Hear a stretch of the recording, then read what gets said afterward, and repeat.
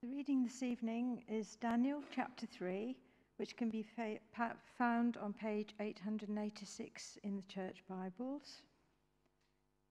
It's the image of gold and the fiery furnace. King Nebuchadnezzar made an image of gold 90 feet high and 9 feet wide and set it up on the plain of Dura in the province of Babylon. He then summoned the satraps, prefects, governors, advisors, treasurers, judges, magistrates, and all the other provincial officials to come to the dedication of the image he had set up.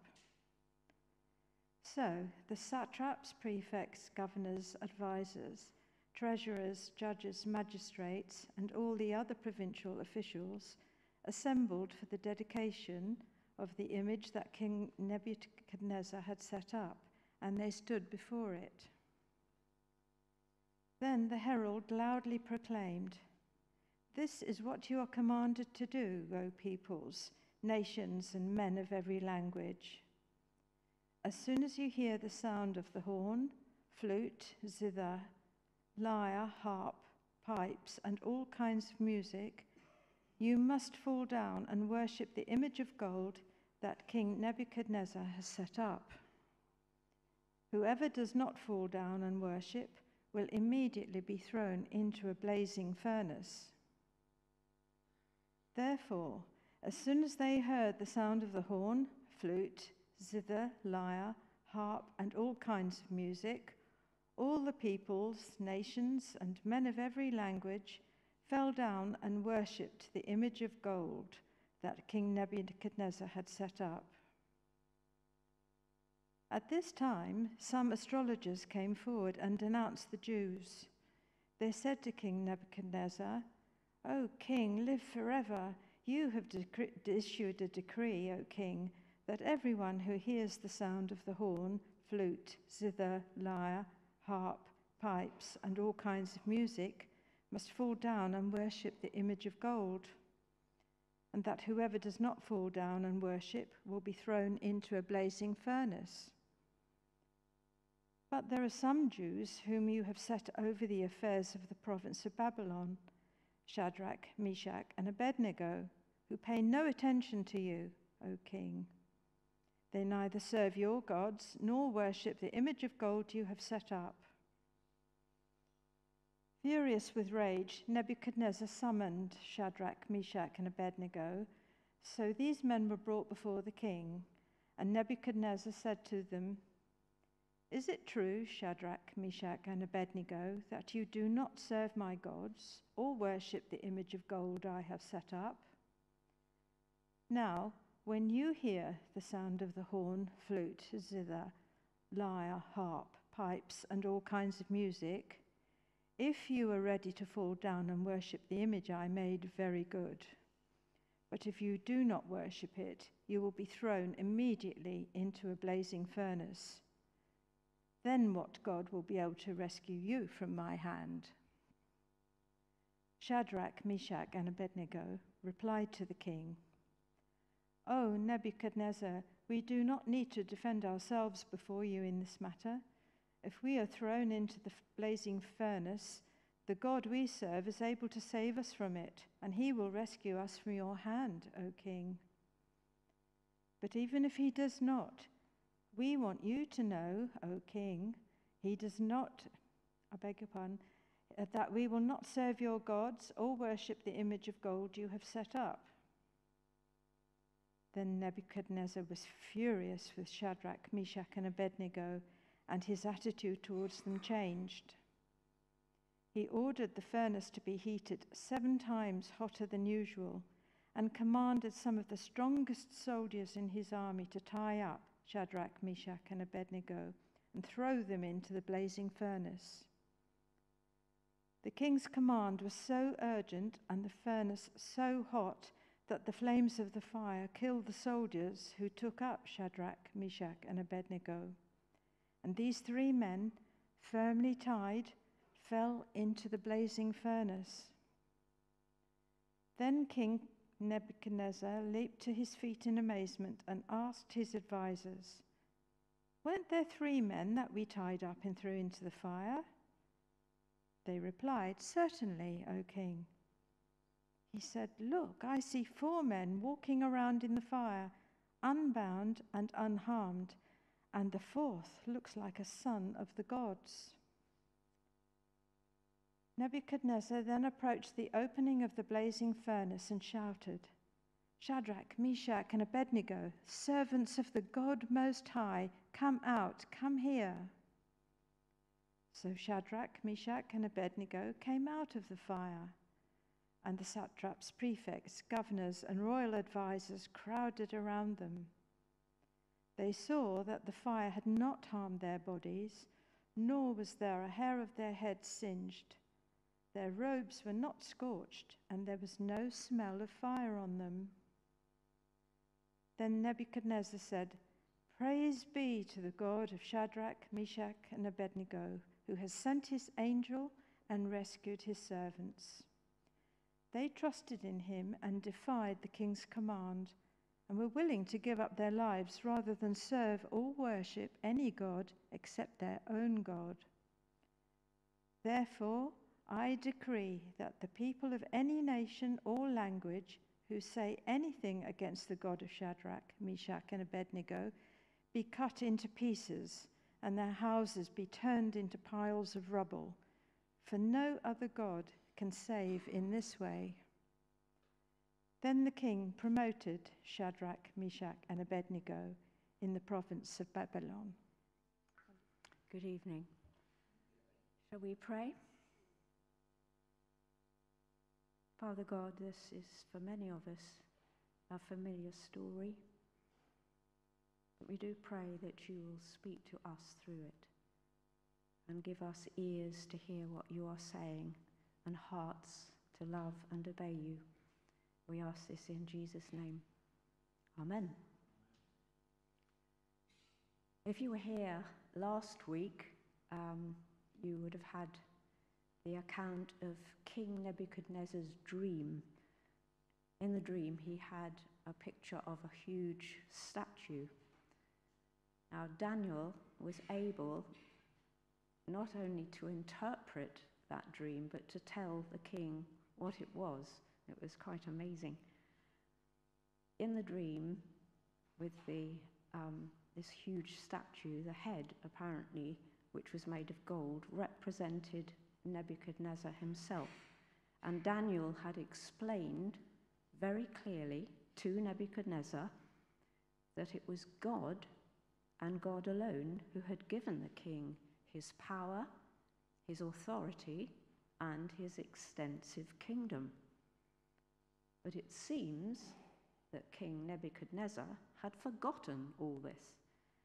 So he decided to erect a monstrous statue and force all his subjects to worship it. Possibly this was in an effort to unify all the different nationalities and languages and tribes and clans under his rule. The statue was of gold, possibly gold-plated, because it was massive. It was 90 feet high and 9 feet wide. In new money, that's 27 meters high and 2.7 meters wide. So whatever measurements you like, it was massive. The gold probably came from Jerusalem, from the temple, because the king, Nebuchadnezzar, had ransacked it. Now, it's unclear which Babylonian god this statue represented, but it is unlikely that it was an image of Nebuchadnezzar himself. On the day of its dedication, all the officials in the kingdom were summoned to appear. A herald made a solemn declaration. When the musicians begin to play, and I'm not going to list all those, thank you, Pam.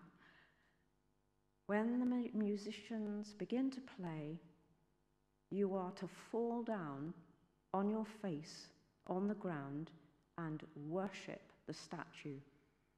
Anyone who doesn't will be thrown into a blazing furnace. Naturally, everybody did, except 3 men, the Jews, Shadrach, Meshach, and Abednego, Daniel's friends. Now, this blatant disobedience was spotted by some of Nebuchadnezzar's astrologers. Now, they were probably very jealous of the Jews because these Jews had been promoted to important positions in the country. So they didn't waste any time and went and reported these 3 men to the king. As you can imagine, Nebuchadnezzar was furious, and he summoned the 3 friends to come and stand before him. Surely this couldn't be true after his special favor towards them, and of course the terrible penalty for disobedience. So he magnanimously gave them the opportunity to prove their loyalty and obey his command to fall down and worship the image. If you don't, he said, you will be thrown immediately into the blazing furnace. And then he added, and what God will be able to rescue you from my hand? Without hesitation, Shadrach, Meshach, and Abednego replied, very courteously, but very firmly, we don't need to defend ourselves before you in this matter, Your Majesty. If we are thrown into the blazing furnace, the God we serve is able to save us from it, and he will rescue us from your hand. But even if he doesn't, we want you to know, O King, that we will not serve your gods, and we will not worship the statue. That was extremely brave. Remember, the king had absolute power. What he said was done. But it seems the 3 friends were totally confident in God's ability to save them. But even if he didn't, they would never deny him. So you can imagine King Nebuchadnezzar's reaction. He ordered the furnace to be heated 7 times hotter than usual. 7 in the Bible usually means the most. He commanded his soldiers to bind the 3 friends and throw them in the furnace. The furnace was so hot that the poor soldiers were instantly burnt to death by the flames as they did so. Then something extraordinary happened. Nebuchadnezzar was absolutely stunned. He saw not 3, but 4 men, and they were just walking around in the fire, unbound, unharmed. One commentator put it like, well, it was just like a walk in the park for them. No problem. The 4th one, the king said, looked like a son of the gods. So who was that 4th person? Was it an angel? Or was this a pre-incarnational appearance of Jesus? Sadly, commentators don't agree. I think it was Jesus. How awesome, though, for Shadrach, Meshach, and Abednego. They firmly trusted in their God, but they had no idea whether he would act. They thought he would, and wow, he did. And it must have been absolutely amazing. But Nebuchadnezzar had to admit defeat. There was indeed a God who could rescue the men from his power. So he praised their God, and he honored Shadrach, Meshach, and Abednego for their trust in their God and for being willing to die rather than obey the king and worship other gods. He promoted them. And then he ordered the protection of all the Jews and their religion on pain of death. So you see, their courageous stand had very far-reaching effects. Now, you would have thought that after witnessing God act in such an amazing way, that Nebuchadnezzar would have renounced his idols and the statue and turned to the true God in faith and commitment. But no, it took something more, something pretty terrible. But you'll need to come back next week to find out what that was. So we've seen then, from this account, how what we do and what we say as believers can really bring glory to God and fulfill his purposes in ways beyond our imagining. And what we say and do can be a blessing, not just to ourselves, but far more widely. Are we prepared to stand up and be counted?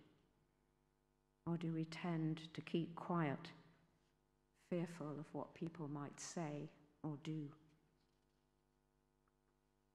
Our theme this evening is faithful friends. So firstly, the courageous, consistent, and persevering faithfulness to God of Shadrach, Meshach, and Abednego. You may remember they had been deported to Babylon as teenagers. Their captors had tried to destroy their identity and their culture and their religion by totally immersing them in Babylonian culture, even giving them those Babylonian names. But we saw their faithfulness to God in chapter 1.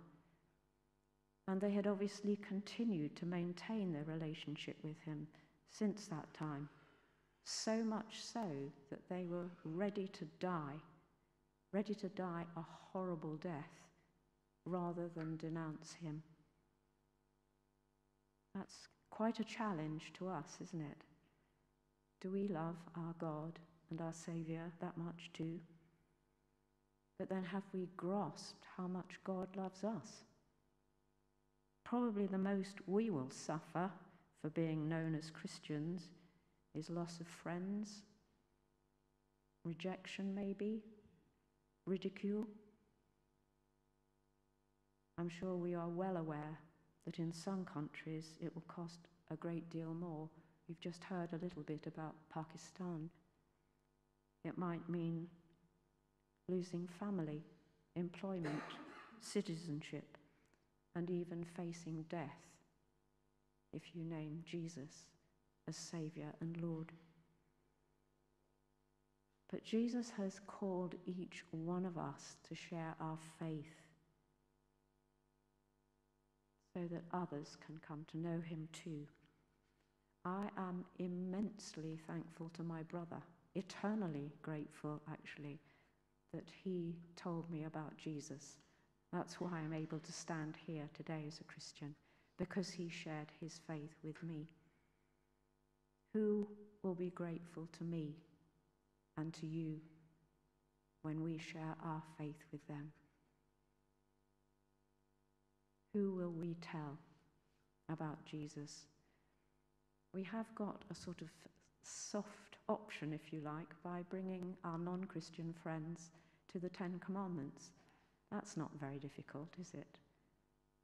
But come on, church. It's not so hard, is it? And don't forget, when Jesus called us to be his witnesses, he gave us his Holy Spirit. We are not alone. He gives us the words, the courage, the faith, everything. We just need to step out in faith and obedience. Not only were Shadrach, Meshach, and Abednego faithful to God, they were also faithful friends to one another. They had obviously kept up their friendship and no doubt had continued to encourage one another in their faith. And when trouble came, they stuck together.